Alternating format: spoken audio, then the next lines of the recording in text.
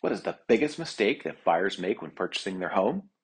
This is Scott Kompa from eXp Realty, and I get asked that question all the time. So, aside from your typical answers of not enough down payment or the wrong loan or using the wrong home inspector, I find the biggest mistake that buyers are making is not filling out an OPRA request on the home. An OPRA request, it's an Open Public Records Act.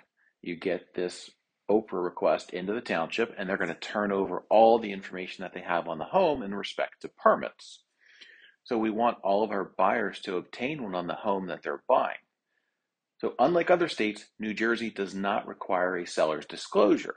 But even if they did, the seller may not know about the home since they haven't owned it since it was built. So why is this so important?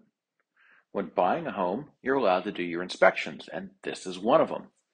Now, after you own the home, all the home's issues now become your problem, including correcting those problems.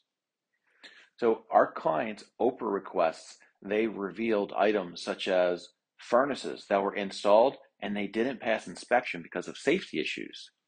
We found additions and finished basements that were done without proper permits, which, when found out, they're going to have to be inspected, repaired, or removed, and then your taxes are going to go up.